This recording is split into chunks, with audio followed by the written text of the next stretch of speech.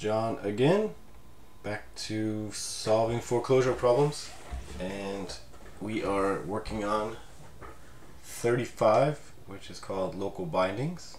Clojure lets you give local names to values using the special let form.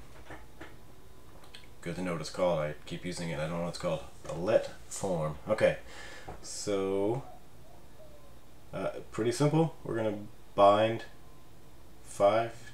We're going to bind x to the value 5 and then use it. So 2 plus 5 is 7.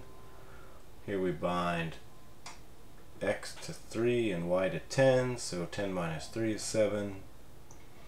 And then next bind 21 to x, and then we bind again 3 to y, and then we divide 21 by 3, that gives us 7. So we type in 7. Alright, that was pretty short. Let's do another one.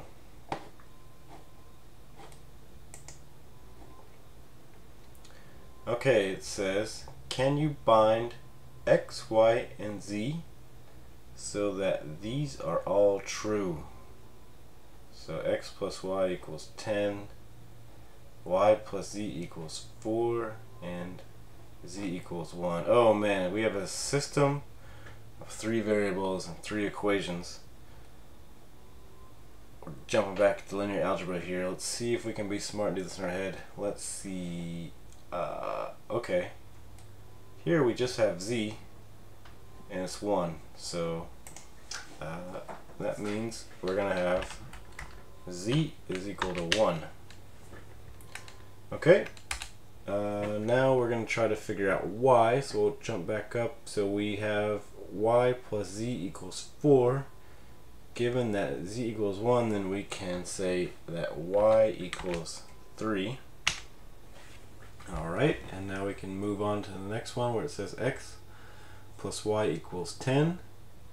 We know that y is 3, so that means x should be 7. So the let form, we just have pairs inside this vector. So the pair is e1, y3, and x7. So let's give that a try.